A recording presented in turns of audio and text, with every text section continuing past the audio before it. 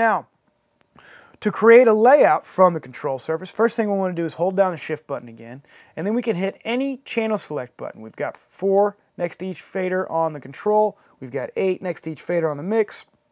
I could hold down this shift button and hit this channel select, and then now we're in U-Control again.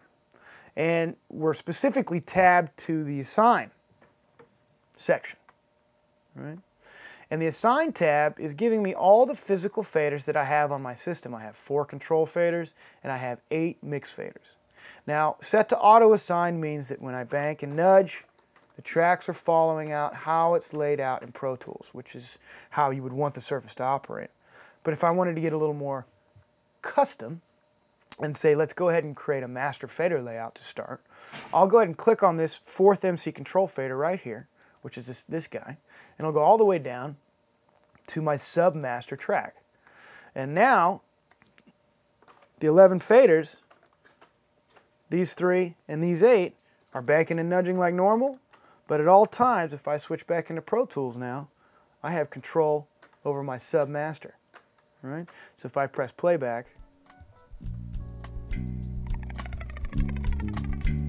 right, as I'm banking around and say adjusting, you know, the overhead track, or turning the piano up, I still have control of my master volume as I'm adjusting those individual tracks. So very, very handy to have that kind of layout. But we're only halfway there. We've put that track to the fader that we want it to. We actually have to save that as a layout. So we're going to highlight layout number 1, we're going to store it, we're going to name it Master Fader. And then I'm going to go back to the Assign tab, and I'm actually going to clear all my assignments. Always good, nice rule of thumb here to create a default layout. So at any time you want all of your physical faders back to banking and nudging like normal, you can just recall this default one. So we'll name that default.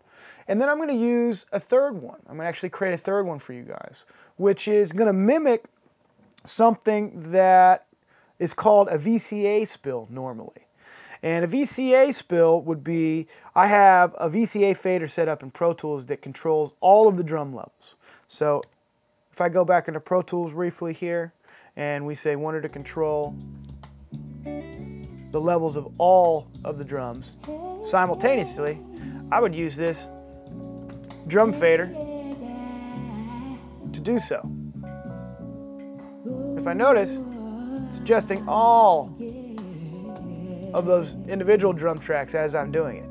Right? Very nice. Well, it'd be cool on the control surface to actually be able to have that fader available, that VC fader available right here, but then also maybe have some of the individual drum tracks like kick, snare, and overhead, so that at any time I can turn all my drums up and down in my mix, but also control the kick versus snare and the individual drum track levels as well. So to do that, we would go to, say, this first MC control fader, we would select kick. Second one, we're going to select snare. And then the third one, I'm actually going to skip, notice, a different track order than what's laid out in Pro Tools.